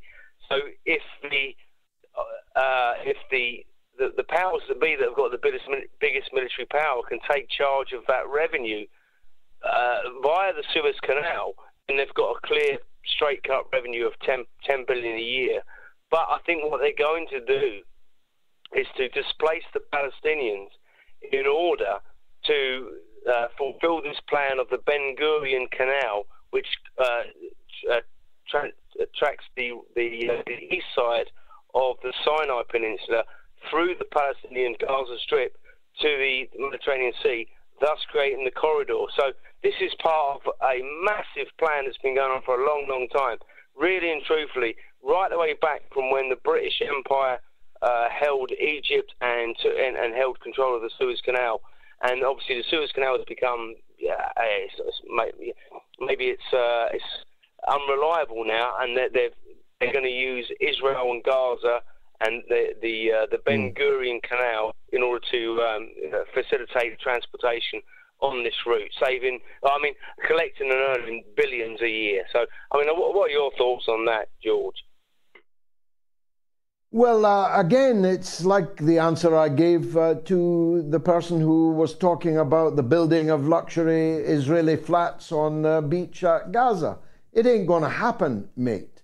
There's not going to be a Ben Gurion Canal because Gaza is undefeated. They have slaughtered 26,000 people, yes, but they have not defeated the Palestinian resistance. They will not defeat the Palestinian resistance. They will not be able to clear the 2.3 million Palestinians from Gaza. These are all fantasies. These are all castles built in the air, or the fetid air of the Zionist circles in Tel Aviv. But they will not happen. They will not be able to happen. Who's going to sail if you can't sail your ships through the Red Sea, try sailing them through the Gaza Strip, for God's sake. The Palestinians will not disappear. They will not flee. You cannot kill 2.3 million of them. That's impossible. And all the children of all the people that you have already killed are already in the army, just waiting to take their place. Because that's what you do. That's what I'd do. If they killed my mother and father, as soon as I was able to, I would kill them, wouldn't you? Wouldn't anybody? Wouldn't all these families be determined to revenge their slain mothers? What kind of people do you imagine that they are? Those who survive this genocidal onslaught. How radical do you imagine they're going to be about Israel and any Ben Gurion Canal being dug through their territory? It's all fantasy economics, as is the Operation Prosperity Guardian. Who came up with that name, for God's sake? What good are naval assets in the Red Sea? The Yemenis don't have a navy. They're not firing these weapons from the sea. They're firing them from land. And unless you're going to invade Yemen, in which case you don't need a navy, you need an army. Whose army is going to invade Yemen? That's already been tried and failed.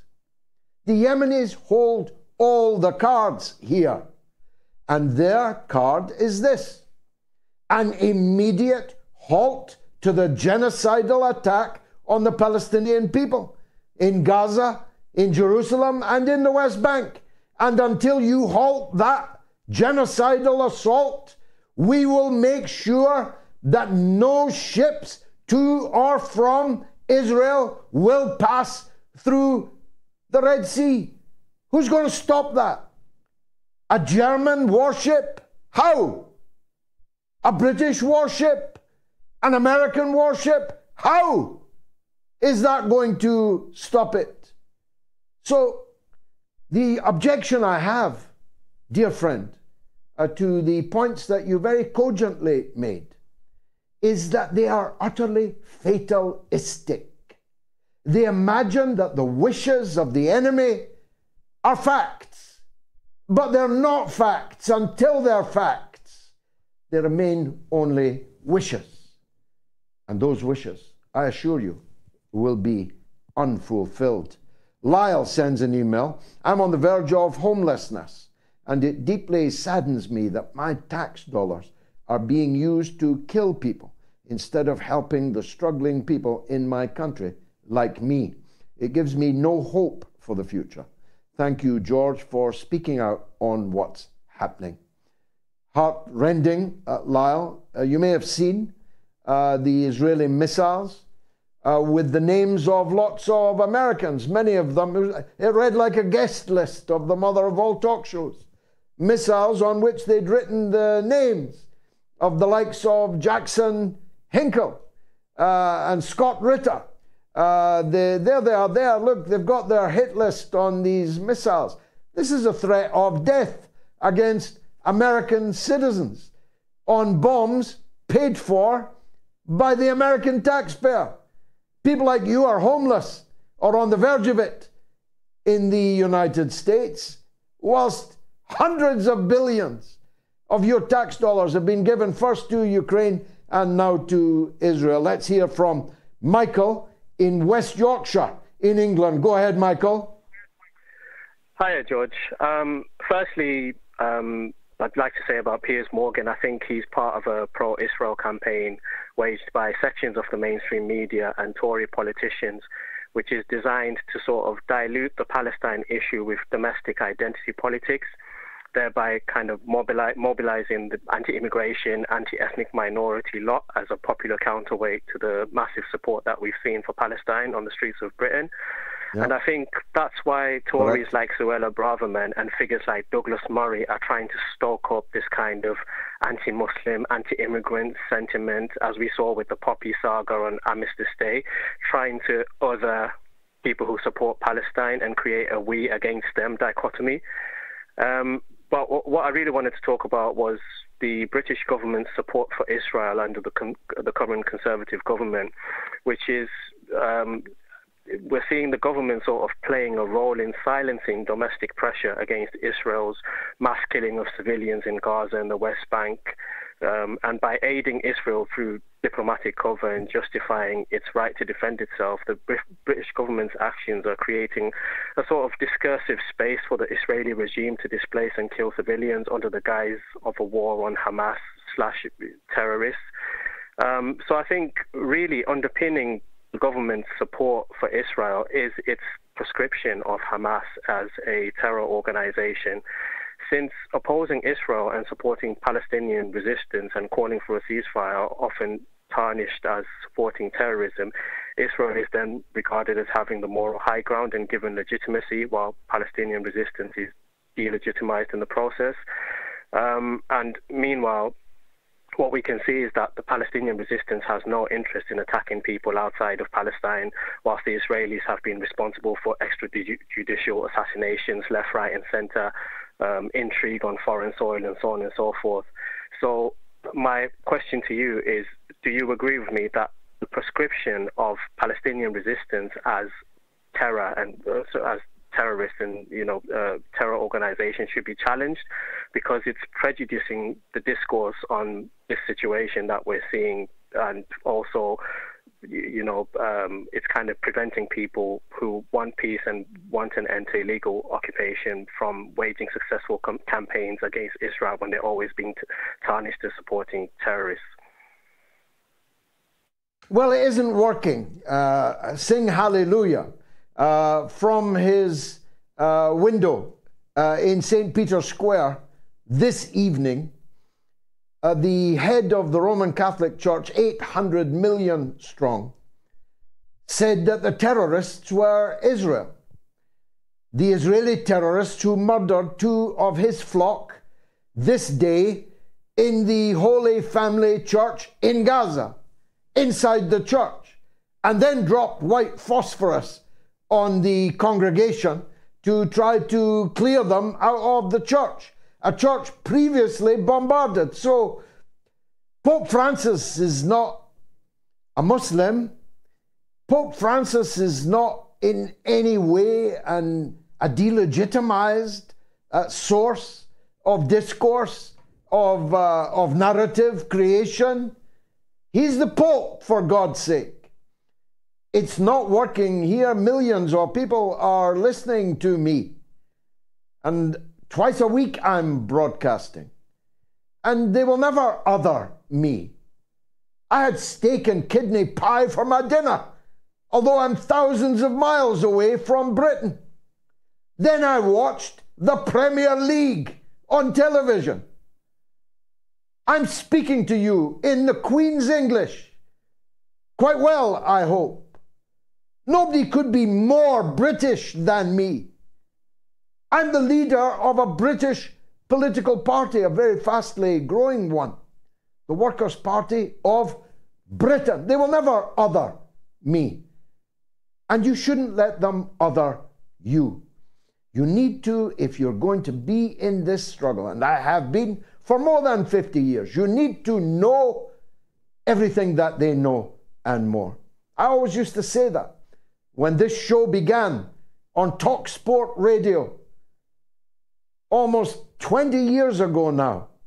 I always used to say before they started talking, be sure that there is nothing that you know that I don't know.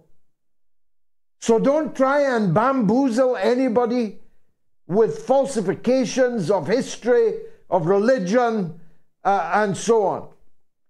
You need to arm yourself with the words, with the knowledge. You need to arm yourself above all with the courage. Courage. Be brave. Don't be afraid. You're on the right side. You're on the side of the righteous. God is watching everyone and everything, and watches not just what we do, but what we did not do when we could have done it. It's been marvelous. I hope you'll agree. The 300th edition of this iteration of the mother of all talk shows. MOATS on TV. For many years we were on different radio stations. Talk Sport, Talk Radio, WBAI in Wall Street, New York. We've been around the houses, but in this, by far the most successful iteration, millions of people are watching the mother of all talk shows, and I thank each and every one of you for being a part of that audience. God willing, I'll be back on Wednesday at the slightly later time of 9 p.m. UK time. Why not join me then? And why not bring another person with you? Good night.